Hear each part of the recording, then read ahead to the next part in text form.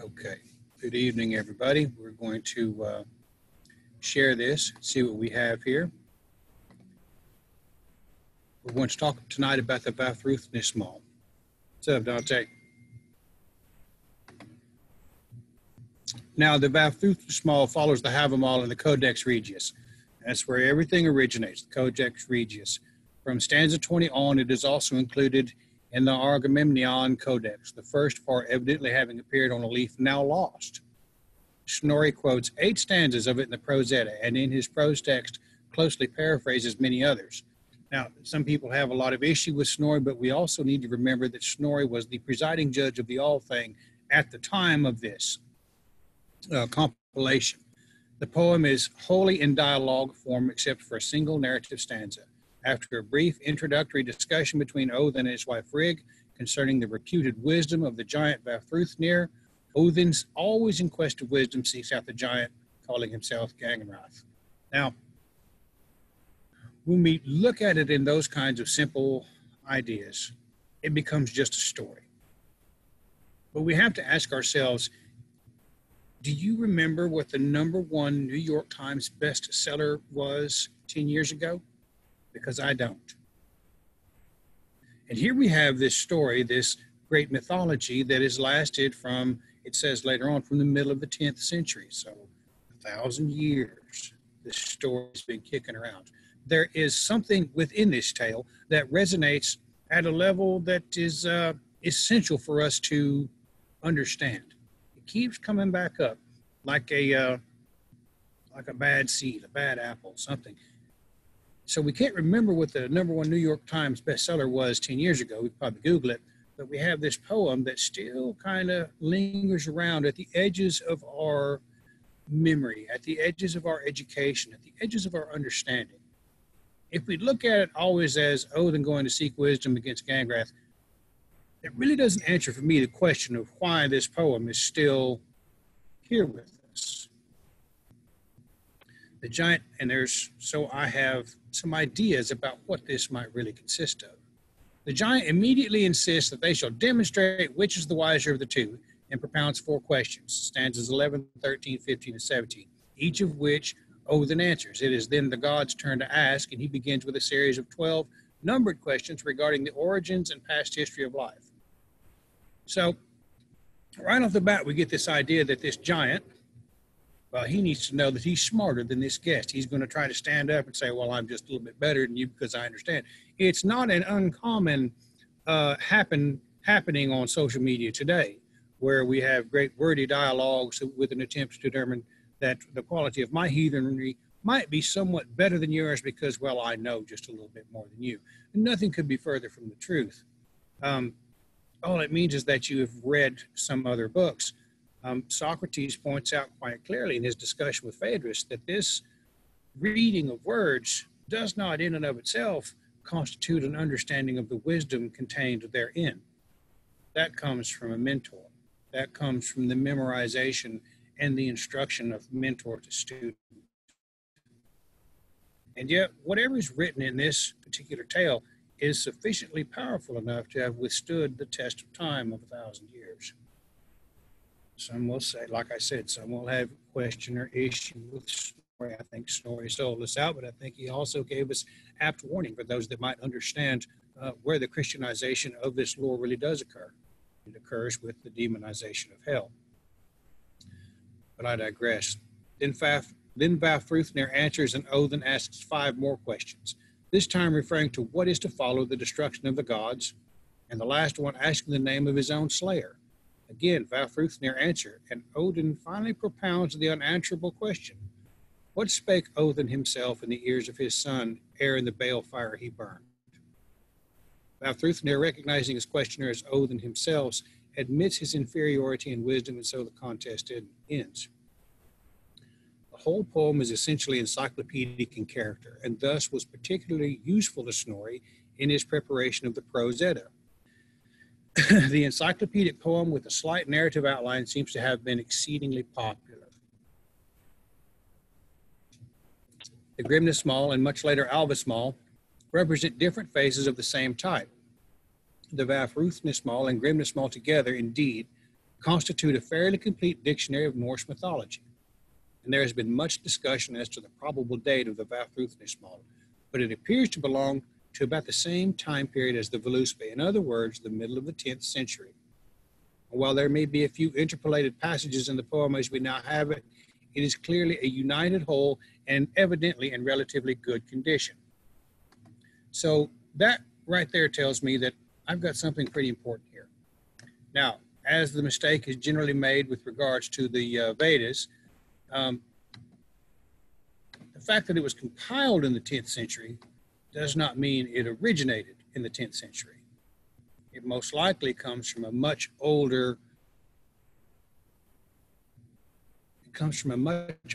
oral tradition passed down from presiding judge to presiding judge, if you will, in household to household, to pass the long winter nights, to create an understanding of the world in which people might live in. The first thing we have is Odin spake, counsel me, Frigg, for I long to fare, and Vafthrûdnir fain would find. Fit wisdom old with the giant wise, myself what I seek to match. The first thing he does, it's interesting, is he asks this divine feminine aspect of his life what she thinks about it.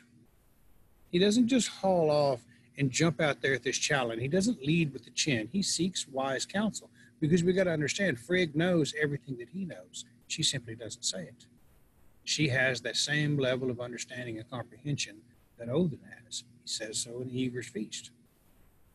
Frigg's response is typical. It's a wise counsel. Here, Father, here at home would I keep, where the gods dwell together. Amid all the giants in equal in might, to Vafthruthnismol know I none. So she tells him this is going to be a staunch opponent. This is not something you should take lightly. It'd probably be best if you stay at home. And I think sometimes we need to consider that same counsel before we engage in the fray on social media. When someone like myself puts up a very controversial post, to find the weaknesses within the community that would spread it apart. Getting in an argument online has much the same effect. It serves no purpose. But Frigg, Odin asks her, Frigg tells him, hey, probably ought to keep your butt in the house instead of going out there looking for trouble.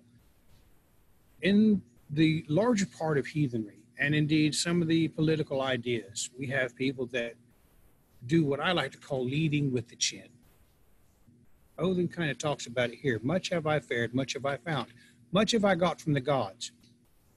Those individuals that routinely come online to develop their spirituality by reading, looking at the memes or reading some interesting article, and that is the limit of their development. I think it's 1 in 10 people last year that actually read a book, but there is an interesting dynamic occurring in Audible because people will listen to a story, and they're listening to stories at a rate that is amazing even to me.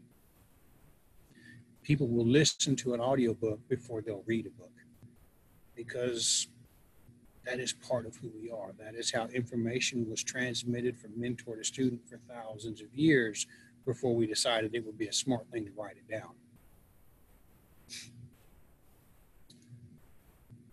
When we come across the people online whose limit of development or understanding of their spirituality originates online, they will feel that much they have fared, much they have found, and much they have got from the gods. But there's no wisdom in some of this understanding, and they will run off leading with the chin, talking about this conspiracy or that conspiracy. They're trying to keep us down, or, I understand it's the people, we're losing Western civilization, so on and so forth, and they're going to front load everything they say with some kind of antagonistic message that so thoroughly defeats the purpose of anything successful they might be trying to put out. They lose their head, so to speak. Amid all the giants, let's see, and fain would I know how Vafthruthnismol now lives in his lofty hall. And that's the question we need to be asking about these people.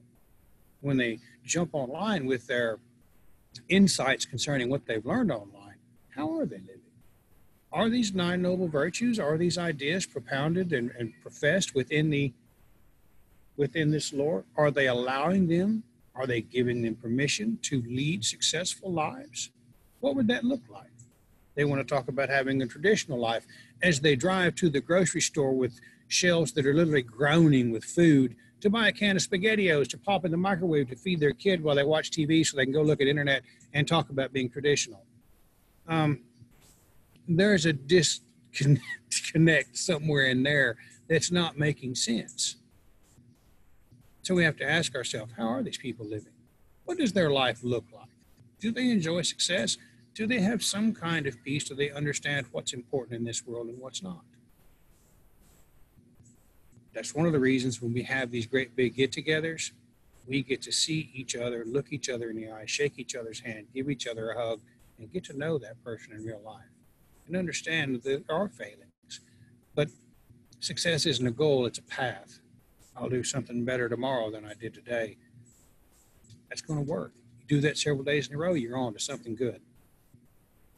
Frigg spake, safe mayst thou go, safe come again, and safe be the way thou wendest. She wishes him well. Father of men, let thy mind be keen when speech with the giant thou seekest. She may not like it. She may have reservations about it. But this partner of his offers him 100% support. This partner offers him 100% support in his endeavor. She may not understand it. It's not always the feminine's role to understand what the masculine undertakes, but she wishes him the best. She sends him on his way with these great blessings. Safe mayst thou go, safe come again. Safe be the way thou wendest. And let thy mind be keen.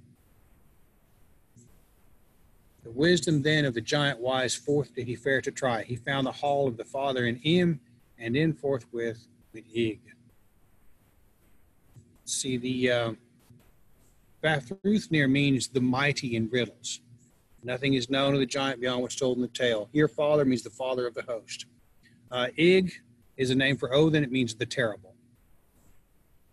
Odin spake, Vafthruthnismol, hail, to thy hall am I come. For myself I fain would see, if first would I ask, if wise thou art, or giant all wisdom hast won. Right off the bat, he goes in there and leads with the chin. He thinks he knows it all. And I see it happen all the time. And it's something we need to be aware of. He asked him that question. Who do you think you are? How smart do you think you are? Well, sometimes when somebody comes around asking those kinds of questions, we might want to pay attention to who says, oh, how so? To Vafthruthnismol, honoring hospitality, says, who is the man that speaks to me here in my lofty hall? Forth from our dwelling thou shalt never fare unless wiser than I thou art. So now it's a competition. And any time you poke a man's ego or threaten the idea of what he perceives himself as, which is what the ego is, our perception of who we are.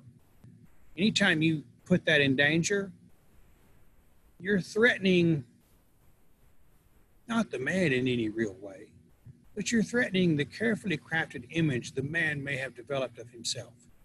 Now all of a sudden that's at risk. And if you shatter that image, what will they become? This is largely a hindrance to much personal growth. What happens to me if I let go of that anger or that resentment or that idea that I have held on to for so long that makes me feel like I am more important than the next fellow? Odin strolled into that mighty hall and said, you ain't as smart as you think you are. And presented a very real threat to this carefully crafted image of this giant who is mighty in riddles. Odin spake, Yangenrath they call me, and thirsty I come from a journey hard to thy hall. Welcome I look for, long have I fared, and gentle greeting, giant. So here we go. We're going to call on the rules of hospitality.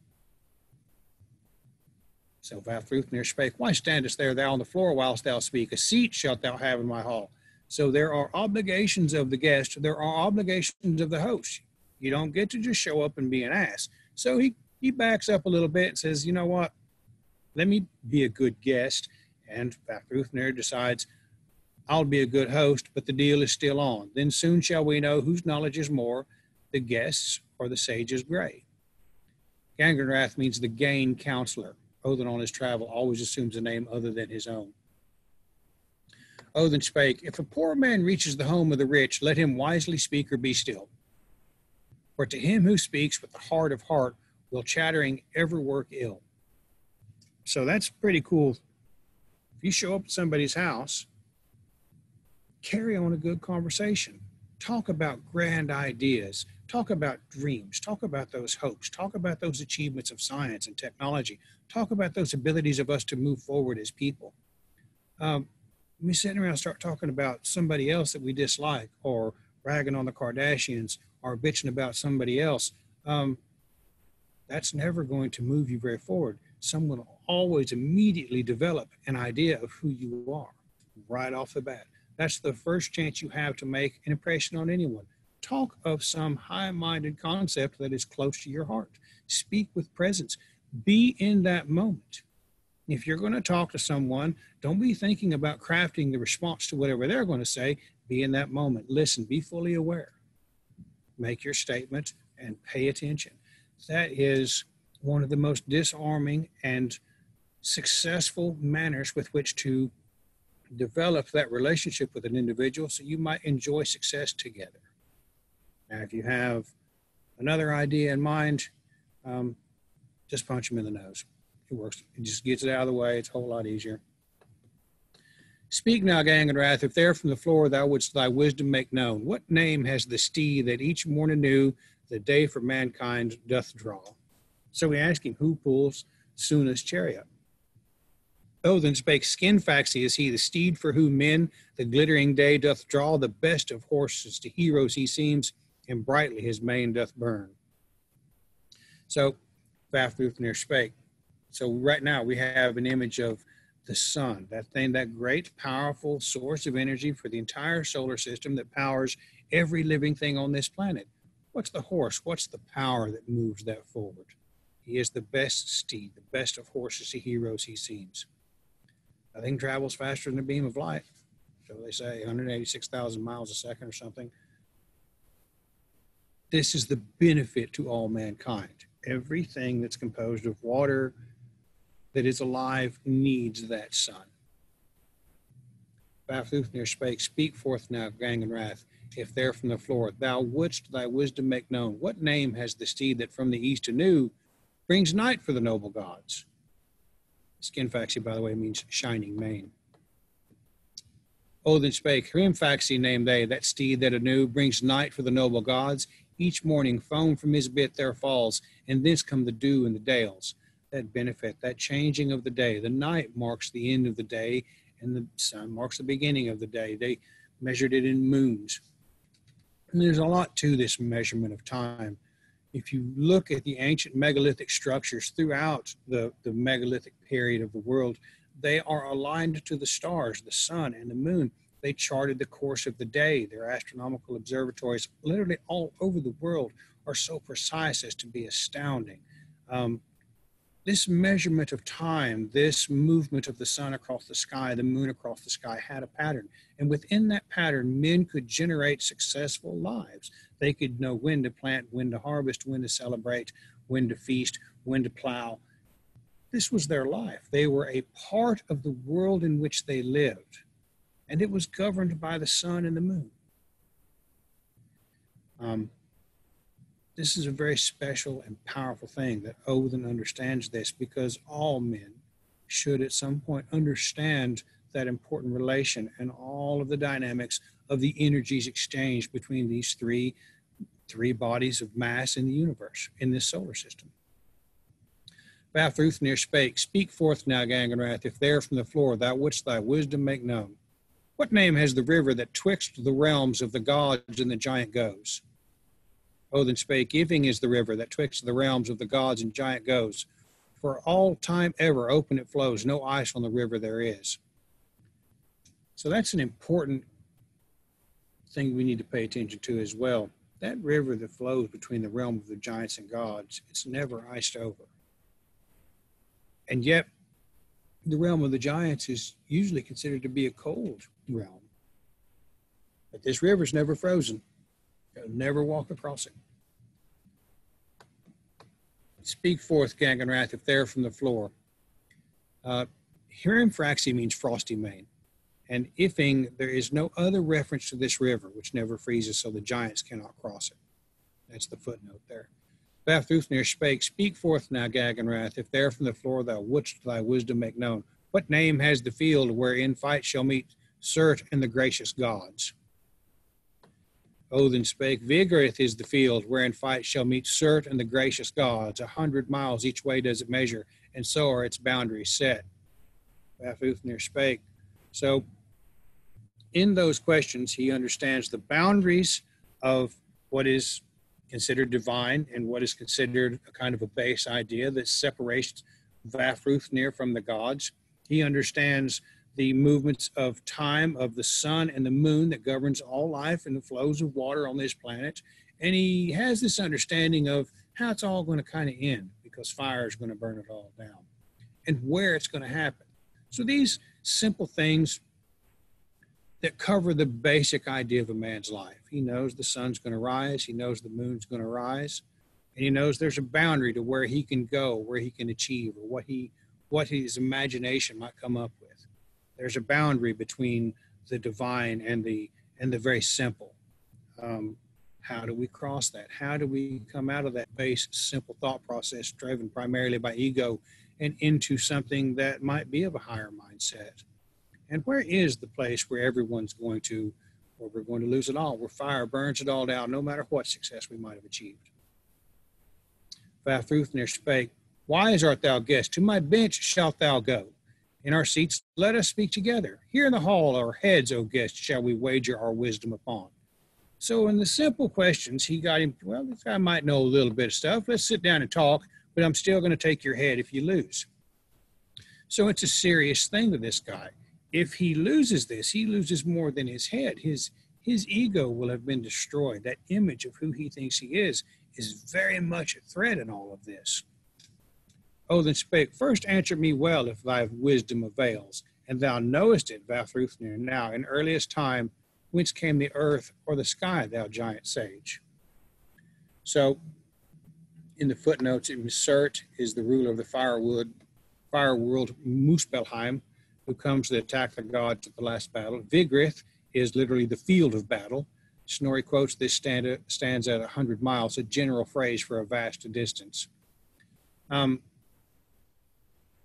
fragmentary version of this poem in the Arnagamnion Codex begins in the middle of the first line of this stanza. So there's a little break here where they had to put the two together. Vafthruthnismol spake, out of Ymir's flesh was fashioned the earth, and the mountains were made of his bones, the sky from the frost-cold giant's skull, and the ocean out of his blood. When we look at that line, the ocean out of his blood, if you look at the prevalence of water in every living thing, you begin to look at water in the earth's crust, in the ocean, in every living thing, in the trees, how it moves, how it reacts, how it freezes, how it thaws. It begins to almost take on the appearance that water is the most successful expression of life. And not only that, it is this powerful conduit for spiritual energy. That spiritual well-being that we receive at the naming of a baby. For the church, it's baptism. For the Hindus, it is bathing in the Ganges. This water that controls literally all life on earth is one of the most potent expressions of life. For a mammal to return into the ocean, such as the whale, and adapt itself so successfully that it becomes the largest living creature in the world, we begin to understand that this blood of Ymir is a far more powerful substance than we might understand. Odin spake, next answer me well if thy wisdom avails, and thou knowest it, Vafthruthnismol. Now, whence came the moon over the world of men, that fares, and the flaming sun? So now he's turning it back on him. He knows they come up every day. Where they come from? Vafthruthnismol spake, Mundilfari is he who begat the moon and fathered the flaming sun. To round of heaven each day they run to tell the time for men. Mundilfari means the turner.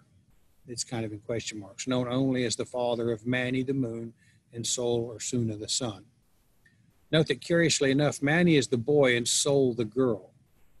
According to Snorri, Sol drove the horses of the sun and Mani those of the moon for the gods.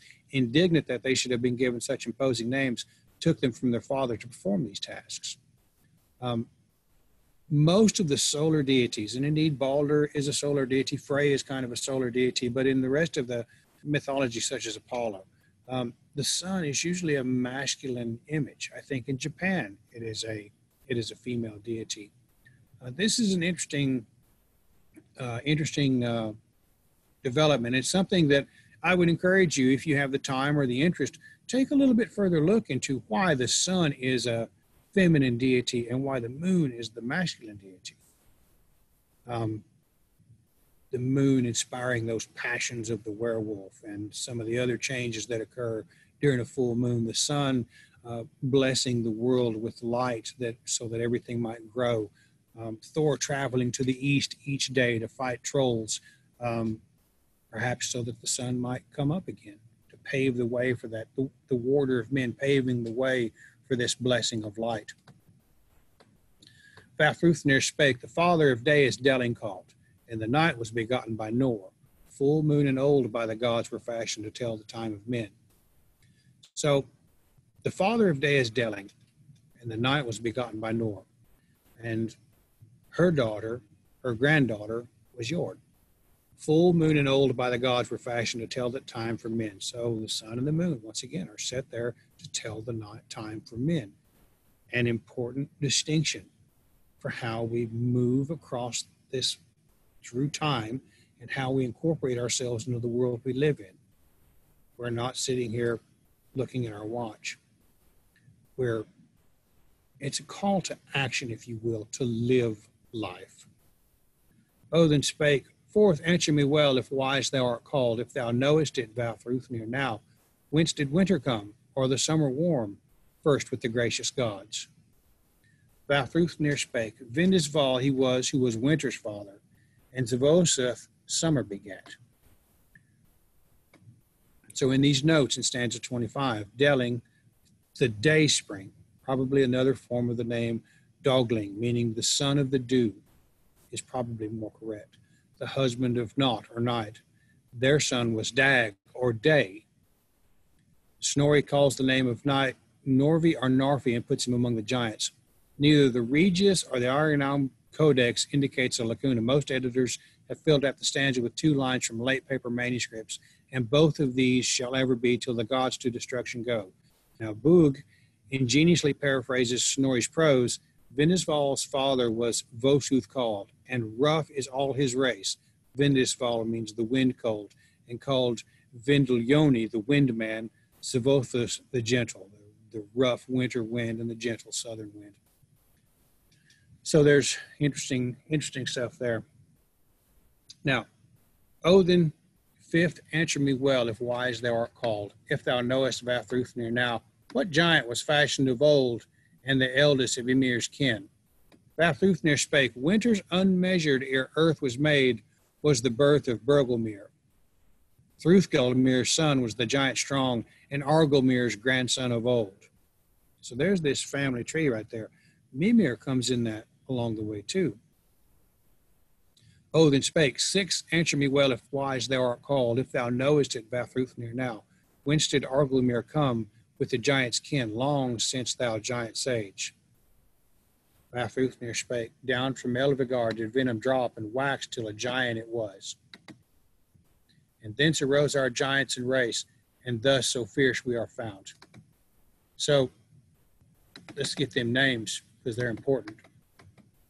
Ymir's kin, the giants. Bergelmir, when the gods slew Ymir in order to make the world out of his body, so much blood flowed out from him that all the frost giants were drowned except Bergelmir and his wife, who escaped in a boat. That touches point on what the Voluspa says. She remembers a world before, at the beginning of the Voluspa. She remembers a time before. So there is a hint at the very cyclical nature of everything we believe in. It's going to grow, it's going to flower, it's going to decay, it's going to rot, it's going to be reborn. So there's a real powerful hint. These frost giants existed when they slew Ymir. And all of them were drowned except Bergelmir and his wife, who escaped in a boat. There's a part of a flood myth right there. A flood myth that has happened who knows how many times in this world, with the changing of glaciers melting and flash floods across the world. We have Great Canyons that were washed out in an instant in Iceland, and the Oregon Scablands were washed out in a matter of a week from the melting of the Laurentide ice sheet. There's places like that all over the planet. Those great floods are a part of something grander than the seasonal flooding of your regular river upon which people settled. These were those dramatic events that changed the course of the evolution of mankind. Now, through Thruthgilmir, the mightily burning, we know nothing, but Argilmir was the frost giant's name for Ymir himself. Thus, Ymir was the first of the giants, and so Odin's question is answered. Odin spake, Seventh, answer me well, if wise thou art called, if thou knowest, if Vafthruthnismol now. How begat he children, the giant grim, who never a giantess knew? Vafthruthnismol spake, they say neath the arms of the giant of ice grew man, child, and maid together, and foot with foot did the wise one fashion a son that 6 heads bore. You know, it's not very often that you come across a multi-headed entity in the northern lore, but there's one right there. The only other one that I know of is the 900 grandmam of Tyr. His grandmother, when he went home to get the mile-wide cauldron to brew the mead at Eager's feast, his grandmother had 900 heads, and greatly he loathed her. Well, I would too if, you know, you got grandma with 899 heads cooking biscuits, and as soon as you walk in the door, one full flies around to give you the full face. I wouldn't much care for that either. But be that as it may, Odin spake, Eighth, answer me well, if wise thou art called, if thou knowest it, Vafthruthnismol now. What farthest back dost thou bear in mind, for wide is thy wisdom, giant? So there's a footnote here for that 33, the head. Snorri gives, without materially elaborating on it, the same account of how Ymir's son and daughter were born under his left arm, and how his feet together created the son. That this offspring should have had 6 heads is nothing out of the ordinary, but for various giants had more than the normal number, and Ymir's mother is credited with a little matter of 900's head. Now that's Tyr's grandmother. Of the career of Ymir's 6-headed son, we know nothing. He may have been the Thruthgilmir of stanza 29. Vafthruthnismol spake, 35, winters unmeasured ere earth was made was the birth of Bergelmir. This first knew I well when the giant wise in a bolt of old was born. There's the old boat story. Odin spake, 9th, answer me well, if wise thou art called, if thou knowest it, Vafthruthnismol now. Whence comes the winds that fares over the waves, yet never itself is seen? And Vafthruthnismol spake, in an eagle's guise at the end of heaven, Gresselveg sits, they say, and from his wings does the wind come forth to move over the world of men. Now, Hreisvelg means the corpse eater. And that's the movement of, it's really probably the predecessor to the Valkyries. That's the corpse eater that eats all the other corpses, and it's constantly flying around eating all the dead stuff. Terrifying monster in its own respect, but that's the wind that moves over the world, the movement of the flow of energy across the surface of the earth. This is an early explanation of that I expound upon in Blinded One Eye. Odin spake, 10th, answer me now, if thou knowest all the fate that is fixed for the gods. Whence came up Njord to the kin of the gods? Rich in temples and shrines he rules, though of gods he was never begot. Now, this question, the question formula changes, and Odin's questions from this point on concern more or less directly the great final struggle. Line 4 is presumably spurious. Njord and the Wanes, who gave him up as a hostage to the gods at the end of their war. Vafthruthnismol spake, in the home of the Vanir, the Wanes, did the wise ones create him, and gave him his place to the gods. At the fall of the world shall he fare once more, home to the Wanes so wise. So it's kind of an interesting thing that the abundance, the one God that controls fire and ice, the two elements that existed alongside the great yawning void of Ginnungagap. Njord is controller of that. He can still the fires, he can still the seas. If you look at the Prose Edda and his description, this is a very powerful being, and his children literally are the abundance for men and women across the world. They are Frey and Freya, these gods of abundance and spring rains. the example of how to become a good husband when he marries Gerda and sets aside the ways of the warrior. And Freya, when she loses her husband, yet still she raises them with such love and caring that they become literally treasures to the world, as the grandchildren of Njord should be, a real treasure to the world. The grandchildren of all of the couples in the Rigsthula are a great benefit to the society in which they live. It should be no different in the home of the gods. So when the Vanir pledge this literal god of abundance to Asgard, Odin really creates a very strong and powerful community there of divine beings that govern abundance, love, strength, sacrifice, wisdom, all of those things that a community should have to be successful. And we need to pay attention to what he's developed, who he's gathered around him so that he might enjoy a successful community in Asgard, despite the bewitching of men's minds by the love of gold and the theft of teamwork. Now, Odin spake 40. Now, this one's kind of missing in the manuscripts. 11th, answer me well. What men blank in, blank home, each day to fight go forth. Now, if we look at that, there are some translations, should probably run something like this. 11th, answer me well if thou knowest all, the fate that is fixed for the gods. What men are they who in Odin's home each day to fight go forth? Well, that's the heroes, those who are brought to Valhalla and Vingolf by the Valkyries. After the day's fighting, they are healed of their wounds and all feast together. Vafthruthnismol spake, the heroes all in Odin's hall each day to fight go forth. They fell each other and fare from the fight, all healed, full soon to sit. Odin spake, 12th, answer me now how all thou knowest of the fate that is fixed for the gods, of the runes of the gods in the giants' race. The truth indeed dost thou tell, and wide is thy wisdom, giant. So Odin's giving him a little bit of credit. Yeah, you know some things, but do you know how to implement them? And that's the root of all of this. We might know all kinds of things, but it's like my buddy told me, I can give you a great big hammer, but if you can't use it to build something fantastic, you're just carrying around a hammer. Of the runes of the gods and the giants' race, the truth indeed can I tell.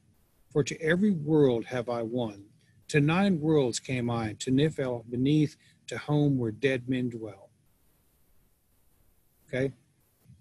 Odin spake, much have I fared, much have I found, and much have I got from the gods. This is what he said to Frigg at the beginning. What shall live of mankind when at last there comes the mighty winter to men? In Hod Mimir's wood, now that's a name for Mimir, shall hide themselves Leaf and Leafasir then. Leaf and Leafasir mean life and the love of life, the expression of water. It's no accident they're in the wood by Mimir's well. That expression of life most successfully created by water and sunshine and life and the love of life. The 9 worlds of Niflheim means the dark hill. Snorri quotes this stanza, Hodemir's wood, probably this is the ash tree Yggdrasil itself, which is sometimes referred to as Mimir's tree because Mimir waters from his well. And note, in Svipdagmal 30, Hodemir is presumably another name for Mimir. Leaf, life, and Leafasir, sturdy of life or love of life. Nothing further is known of this pair from whom the new race of men is to spring. Most likely it is not someone of our caliber. Most likely it is some of the original energy of life and the love of life stored in that tree of Yggdrasil because they have what it takes. We could, in this day and age, if we were thrust back into our great-great-grandfather's time, we would have some time to adjust. But our great-great-grandfathers were perfectly suited to living and developing and building and enjoying success, else we wouldn't be here. They survived, and not only that, they thrived. If you're going to bring that life and love of life or sturdy of life back into a world that's been destroyed, you're going to need some individuals that know how to survive. And that's who they are. In Hodemir's wood shall hide themselves Leaf and Leafasir then. The morning dews for meat shall they have, such food shall men then find. So they're going to know where to find the food. They're going to understand that morning dew falls from the moon, from the from the froth of Hirmfaxi. The morning dews for meat shall they have, and such food shall men then find. This is also the same chalk white or bone white or white colored water that the Norns water the tree of Yggdrasil with. The dews from the dale then fall, and each morning the Norns water refresh the roots of the tree of Yggdrasil. Now men will begin to live in that same manner. They will be a part of the world in which they live. This is kind of an image that we should be cultivating in our lives. That every day we are refreshed with this knowledge that we have, and we cultivate an image of what we want to become. Strong, beautiful, caring, compassionate, capable of defending our home, of putting food on the table, of all of these things.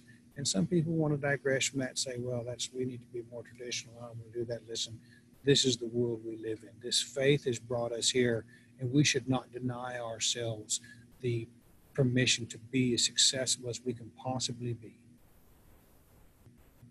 Odin spake, much have I fared and much have I found. Much have I got from the gods. Whence comes the sun to the smooth sky back, when Fenrir has snatched it forth? Vafthruthnismol spake, a daughter bright Alfrothil bears, ere Fenrir snatches her forth. Her mother's paths shall the maiden tread, when the gods to death have gone. So after the gods have been destroyed at the end of the world, Suna's daughter takes up the reins of racing the sun around the world. And she travels her mother's path when the gods to death have gone. She follows the pattern of her mother, and once again, she becomes a great benefit to the world. She becomes that light in the darkness, Kinaz, that torch that each of our ancestors carry. There's an important thing to understand there, that it does begin anew, and it's the daughter that takes care of it. Odin spake, much have I fared, much have I found, much have I got from the gods. What maidens are they so wise of mind, that forth over the sea shall fare? So that question about in 47, ere Fenrir snatches her forth, that's probably a confusion between Fenrir and the wolf Skull. Skull is the one who steals the sun. And the Alfwithrol, the elf beam, is the sun. So she goes by the elf beam now. Vafthruthnismol spake, over Mogdalsir's hill shall the maidens pass, and 3 are their throngs that come. They all shall protect the dwellers on earth, though they come from the giants' kin. All of the deities in Asgard are the giants' kin. Yet each one of them have endured some kind of trial, or some kind of suffering, or some kind of change in their thought process to allow them to become and accept the roles and responsibilities that are thrust upon them by their wish to develop, to become something more. They do not shirk that challenge, and they become something worthy of emulation. So now we're talking about 3 throngs that come. They come to protect the dwellers on earth. Now, Mogdalsir are the desiring sons. They're not mentioned elsewhere in the Eddic poems.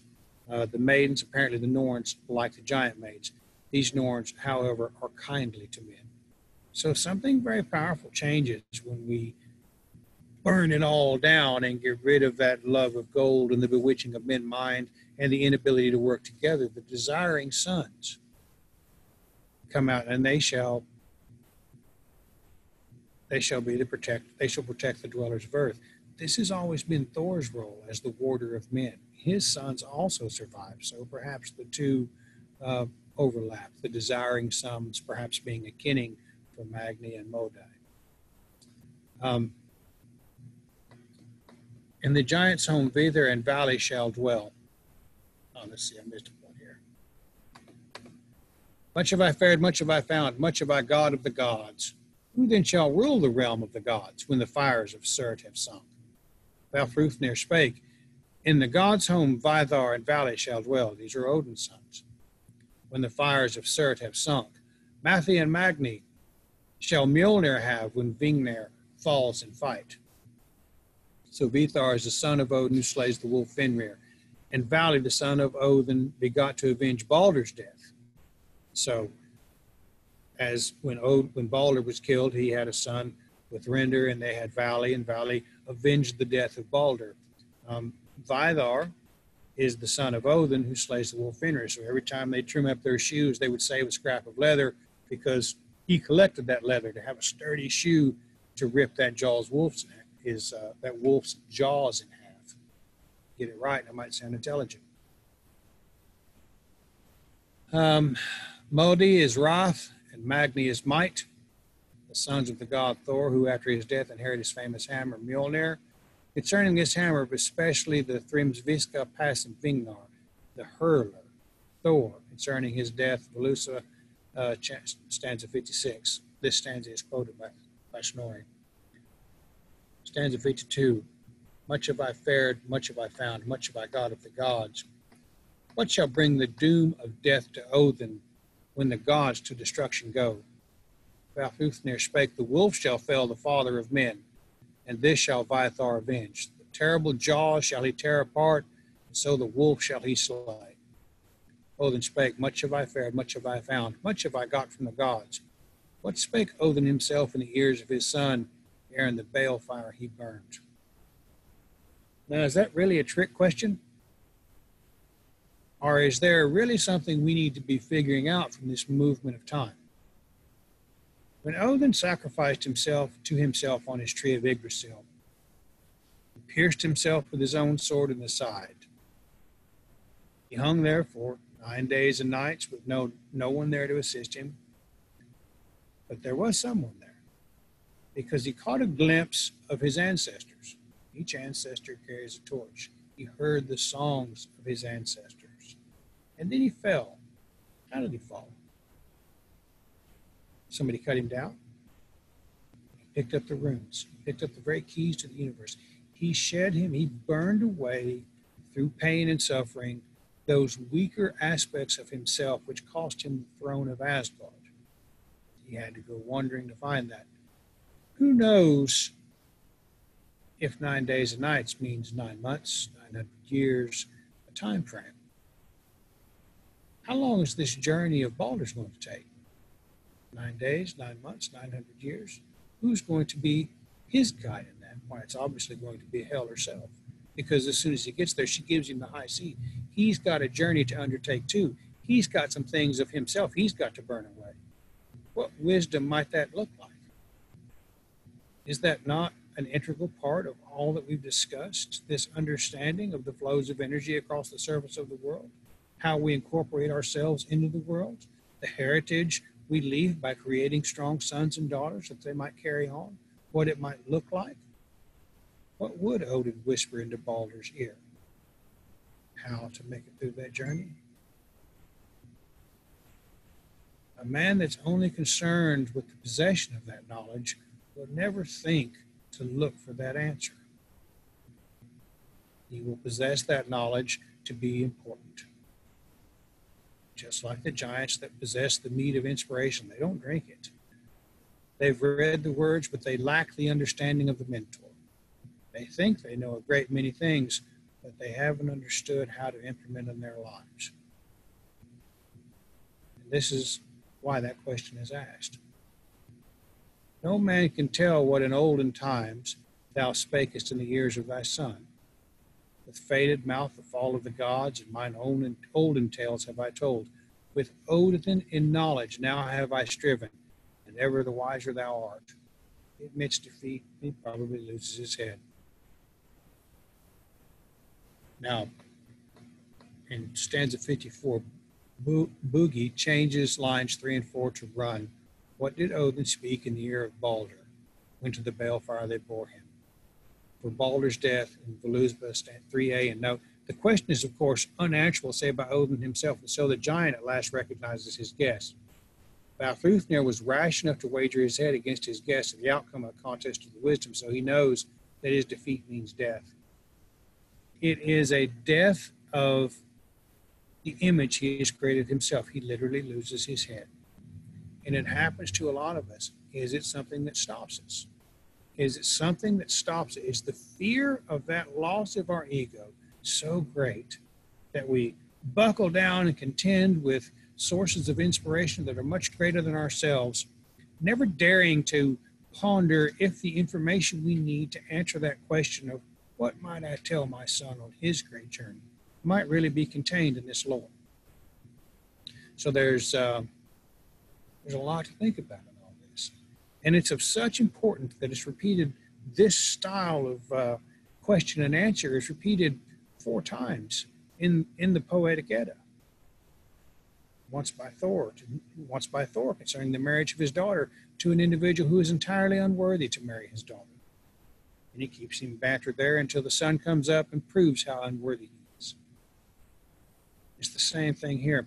So when we look at the knowledge contained in this lore, we need to be looking at it with the idea that this kind of information provided purpose, guidance, and direction for literally millions of people for thousands of years. There's no need to create some new ideology or traditional values or reinvent the wheel to appear more than, because that's all that's happening. We simply look at this, we begin to understand our place in the world, we tell the time, we understand how the flows of energy work, and most important of all, somewhere along the way, we begin to understand the language of the birds. It seems that that also is a inclination of the great understanding that we might be able to achieve once we begin to understand the runes themselves. That message that the gods have helped move through time that governs the course of a man's life.